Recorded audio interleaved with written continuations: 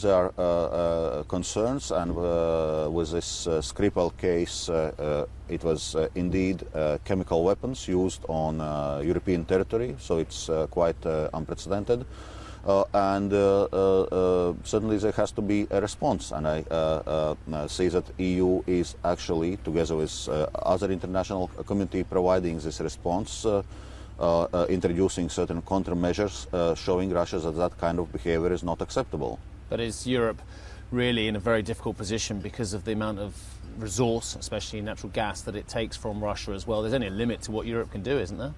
Well, I think Europe has been clear that it's not going to tolerate some kind of aggressive behavior of Russia. It was clear after Russia's aggression against Ukraine, seizure of Crimea, conflict in Donbas. It's also now concerns this Skripal case, and I think it's very important that EU and broader international community react to that kind of behavior.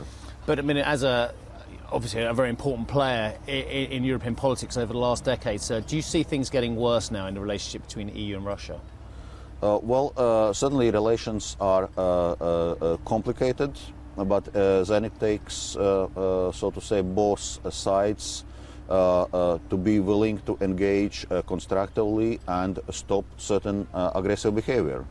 Are both sides willing to act constructively? So far as we see, there are still some issues.